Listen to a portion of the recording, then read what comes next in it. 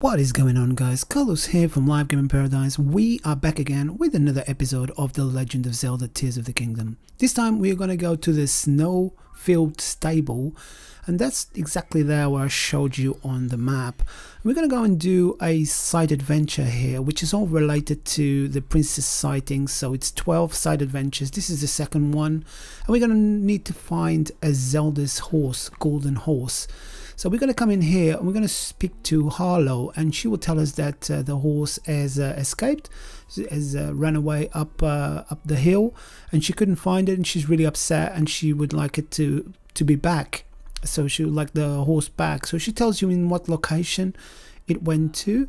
So it galloped north and never looked back. That's what she's saying. And we're going to go over there and find that horse. There's a huge dragon, three-headed dragon in the area, and we're going to try to avoid it. You know, that's the whole point. If we have to fight the dragon, that's going to take quite a long time. So Zelda's golden horse side adventures. Well, if this is the first time you're here, thank you very much for watching. Please comment, like, subscribe, all that good stuff. If you're a member or a regular, thank you so much for your support. I really appreciate it.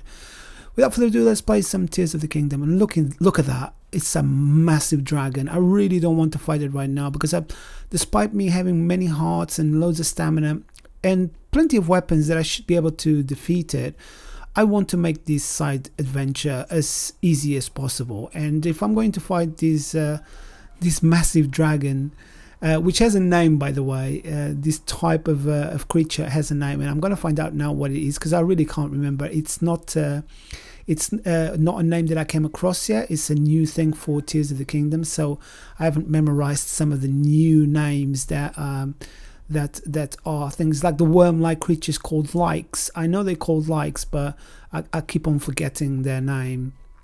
But this guy in here is absolutely massive. So what we need to do is try to get away from his gaze, you know, try to evade him to the right. He's still going to come and attack us because once you get into his orbit, you know, he will appear as one of the bosses that we need to fight, sort of thing. So we either go to the right all the way outside. So the name is Frost Gleeok. So a Gleeok is what it's called. These dragons, and they are so massive, it's ridiculous. I was going to start shooting at it, but look at that. Guess what? I've got no arrows left, so I can't even do anything. I totally forgot that I had ran out of arrows, and I could have gone into the stable or to one of the outposts and buy some more arrows, but I didn't think I was going to fight this guy in here for sure. But here we go. We are here. We need to just get away. You know, that we haven't got a chance now because he's not going to land. And he's going to try and shoot us, of course. In that, you're going to take a little bit of damage. So make sure you eat something if you are prepared to do this, and try to avoid it. Because the horse is only just up here. So if we can avoid it and then mount the horse, then all we need to do is gallop back. And we can avoid him a lot better if we are on a horseback.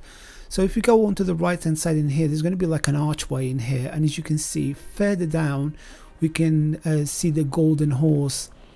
Going to be to the left in here. There's going to be more horses around there, and we need to kind of like sneak until we get there. And the Frost Gleeok bar will disappear now because we're out of range of its location, basically. So we keep on walking all the way towards this way here. You can see it on the mini map exactly where I'm going to be, and then you will see some horses. There's like 2 or 3 horses, and then there's a golden horse on its own. And that's the one that we're going to want. We want to mount it, tame it, and keep it. We are going to keep it afterwards anyway, so it's always good to have a really powerful horse. And Zelda's horse is definitely going to be that, a really powerful horse. So make sure you eat. If you haven't got the clothing, keep eating like small things all the time to try to replenish your hearts, because you know it's cold in here, so you will have trouble if you haven't got the right clothing. So as you can see, that is the horse that we want. We just need to crouch and start going really, really gently, sneaking there and capture this magnificent horse. Wow, I haven't seen one like that before, a gold horse like that before. It's just so shiny. I've seen Zelda's horse before. I think it was like a white one that we had in Breath of the Wild, not a golden one. But obviously Zelda is a princess, so she's gonna have many different horses, right? So yeah, so when we're gonna get really close to it. I think we need a stamina wheel in order to time it. Let's see. Yeah, so yeah, you're gonna need 1.5 stamina wheel to time it. So make sure that you've got enough stamina, or eat something like that can replenish your stamina or give you a boost to your stamina, like some portion or something like that, or some fruits like swift carrots or something like that, and that should work out. In this one should work out. Things like getting the sword and stuff like that, like major missions, that's not going to work out. You need the right amount of stamina. But these side adventures are going to be okay. So the Frost Gillock, we're going to go really close to it, but we don't care because we are on horseback. We can just gallop away and take the horse back to the Snowfield stable and finish this side adventure, and that is really it. You know, like all we need to do is just make our way back to the stable, and then obviously you need to register this horse. Don't forget to register the horse because it is going to be given to you, so you can use it in other quests. It's a really nice horse to be used in other quests, and you can even name it and everything. It's pretty cool. So I guess this is it for this one, guys. Thank you very much for watching. If you did like this video, or if this video helped you, please give us a like. Consider subscribing so I can continue releasing more content like this.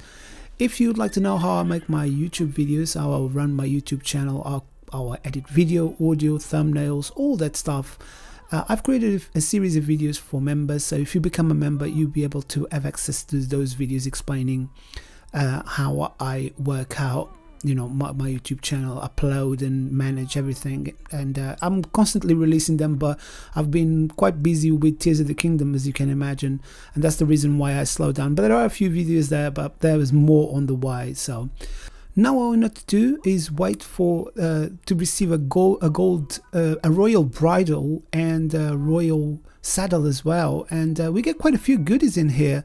I totally forgot about these in here, and you get some more rupees for doing this quest, and an energizing elixir. So it's quite a lot of stuff you get on this one. So I guess this is it for this one, guys. Thank you very much for watching. I'll see you in the next one. Goodbye.